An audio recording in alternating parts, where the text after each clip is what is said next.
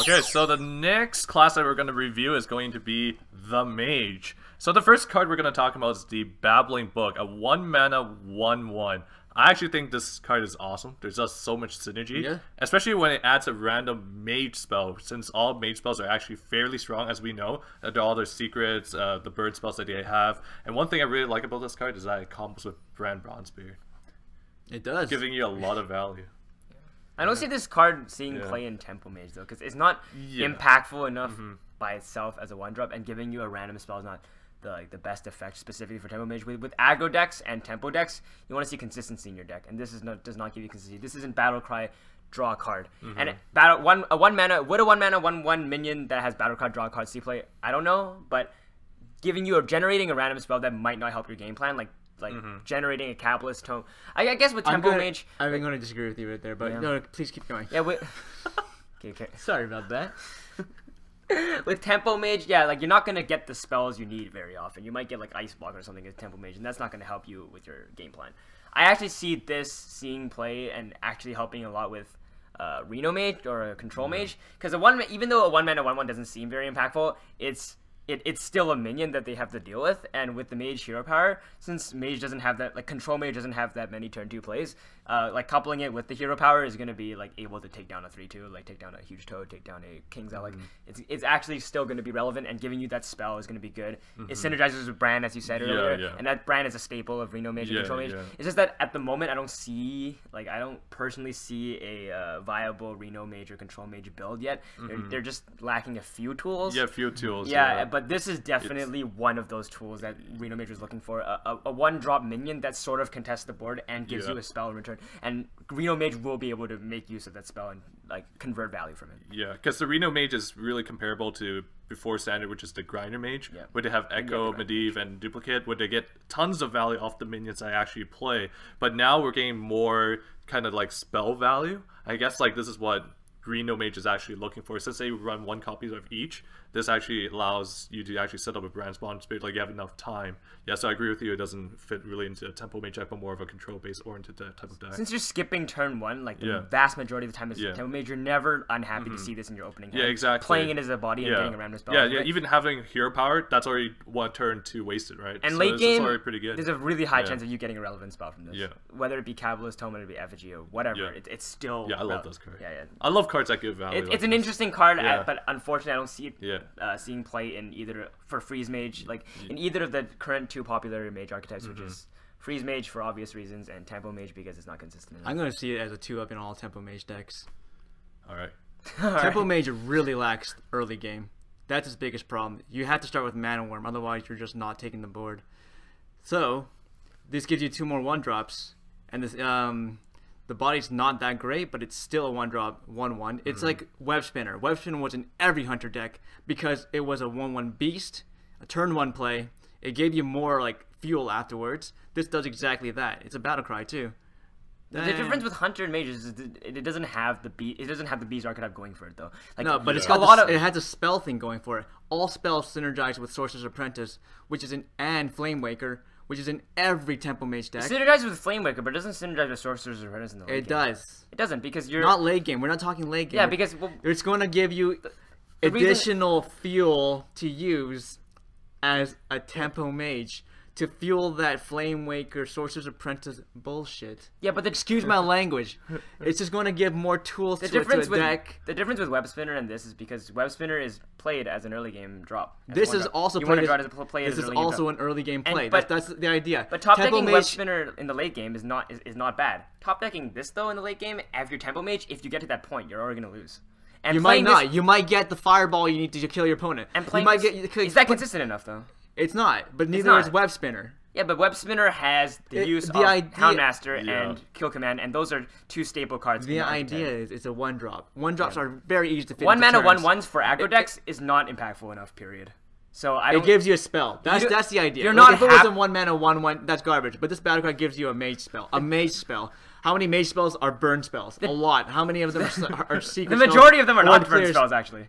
Not the majority, but you the get vast majority of them have are a not decent. We don't have like a chart of probabilities here, but look. I do. As in, I know them off the top of my head. Most spells are not. What a burn spells. prodigy! Whoa, what a prodigy! Wow, the king of kimchi. No, but man. no, Okay, but real. So how many burn spells do you have? You have Frostbolt, You have Fireball, you and have Dragon's Pyroblast. Breath, you have Frostbolt, you have Forgotten Torch, you have that Forbidden Flame. You have, Forbidden Flame's you not have, burn you have damage. Pyroblast. Yeah, that's 4 burn. have You the got portal. Arcane Blast. The portal. You have Arcane Yeah. Blast, you have Arcane Yeah, the Missiles, por- you have the... Arcane Blast isn't burn spell either. It doesn't go face. It's not a face burn spell, but it's removal. Burn spell- Getting a removal is damn important. Yeah, but Look, it just gives you fuel. It's a 1-mana 1/1. It gives you fuel. It replaces itself. I just feel like the synergy just It's a isn't tempo there. card. It's not a Yeah. control card. It's a tempo card. There you go. Yeah. No, well, what?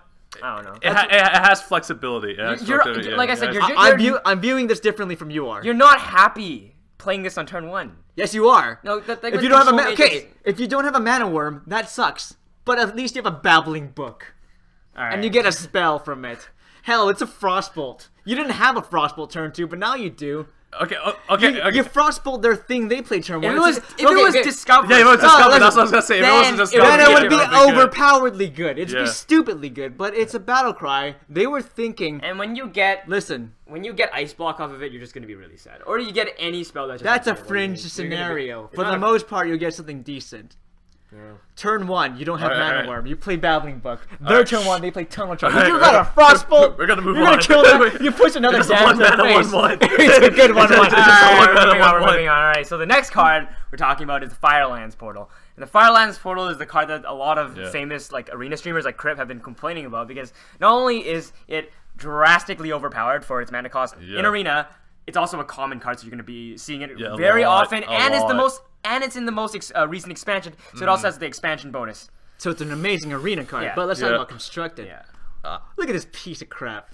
The thing is, I don't see. This is not You know, the you know, when I looked at this card, I thought it would be okay for Reno Mage. Yeah. But then I played Take it Reno into- Mage myself. I couldn't fit this card in. Think about it. It's too seven, slow. Yeah, it's 7 too mana slow. to It's deal pretty hard to 5 damage. Yeah, 5 And damage. the 5 drop you get. Yeah. It's You're not not- probably you're not- not you're good. not gonna guarantee anything yeah, good. Yeah, not getting anything good because the 5 drops like the I kind of think it's minions good in that- Control Mage. I don't. It- No. it's generates weird. tempo. No, because It's there's too so slow. many. There's too slow. There's so many other cards Here's that you can play. the That's best. better than The this best card. analogy being Flame Yeah. Strike. This does not compete with Flame Yeah, Strike. this does not complete with Flame Strike. Would you run Flame Strike with this card?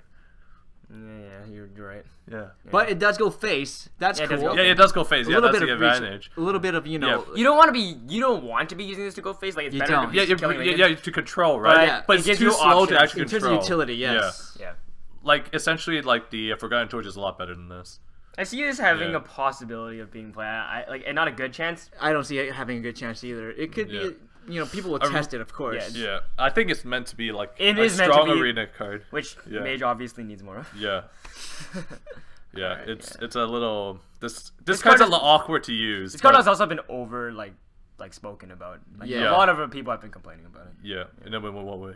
As in the fact that like it's a ridiculous arena card and it Yeah. should be switched to a rare or an epic. Yeah, Yeah. yeah. Just because Yeah. people don't want to see it that much in arena. True. I probably wouldn't want to see this in arena. Just by the virtue of that though, which is why I think there's like a fringe chance that I'll see playing constructed. Just because it's so overpowered in arena. Yeah. Yeah. It has to translate into constructed somehow, right? The only way I'm gonna see this being played in constructed is if you built like a Reno deck that oriented around like Yogg-Saron. Yeah, okay. Yeah, You're definitely gonna see this. because It's a spell. Yogg-Saron does run Flame Lance. Like some people with does run the Flame Lance to remove like pretty big minions. You can essentially do this with its 2 and generate like a 5-drop and then fuel Yogg at the same time. But Yeah. you can probably figure out like a certain deck list to actually include this card. Like it's not that bad, but I think it's a little bit below average in constructed. I think it's too situational to be included in deck. Yeah. It will be generated by Kabbalist's Tome and Babbling Book and other real content Yeah, and yeah, stuff. yeah, But you're that's not true, too. gonna main deck it. Too situational in the sense that like you're not gonna make it to turn 7 to play it because it's pretty versatile if you ask me. It'll see play. It's 5 damage. It'll 5 be damage. generated. It won't be included. Yeah. Because since there's like the meta is pretty fast, like there's a lot of aggressive decks. By the time I hit turn 7, I'd rather use a Flame Strike than this card. Yeah. Yeah.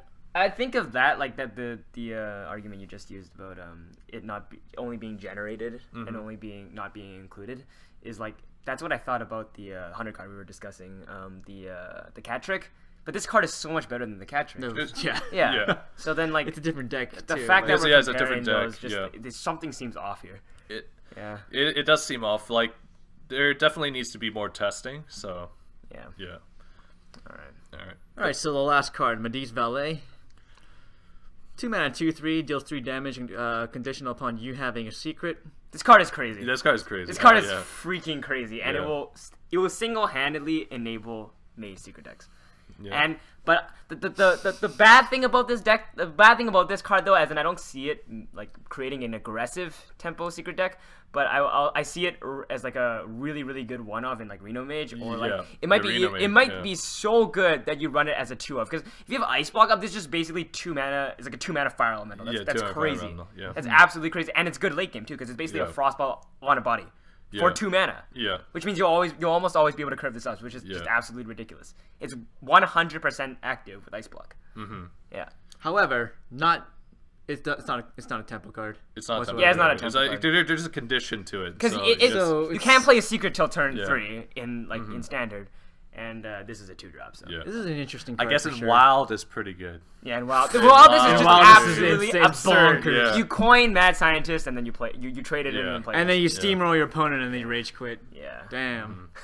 That being said, my prediction on this card is it's not going to see play. It's the 3 cards we just talked about were sort of like hinging on finding a place in Reno Mage. Yeah. And then if you add all 3 cards of these together, they might actually see play. Yeah, they did. They might actually make Reno Mage or Grinder Mage viable. Maybe in a few days. Like maybe for this, a few weeks. I can actually see it in Reno Mage because it does help you control the board, and you will play Ice Block. And it's not bad as a 2-drop, as a River Crocodile to contest the board. Absolutely. Yeah. So it definitely has applications in Reno Mage. The only issue I find with it is it's not a spell, it's a minion, so the 3 damage doesn't synergize with things like Antonitis. Reno Mage isn't looking for spell power synergy. It's just the Antonitis synergy. Reno Mage isn't even a good deck though. I don't know why you're talking about it so much. Might be a good deck with this though.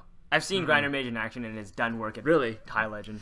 But if you watch like the biggest Reno Mage enthusiast, probably Strifegro, and he like loves playing Grinder Mage, and he does pretty well with it at High Legend. I've lost a few times to him, and he's been playing with worse builds without Medivh's Valet, without Babbling Book, without the Firelands Portal, and with these 3 cards, I could see it actually making a comeback, or not a comeback, but really just becoming a deck in general. Sure. Yeah. I don't think so. All right. Grinder Mage died with a standard rotation. That's what I feel. I don't know, maybe those will bring it back. Yeah, maybe these cards. Oh, maybe. Yeah, maybe. We'll see. We'll see soon. Sure. They need to reprint and duplicate. Yeah.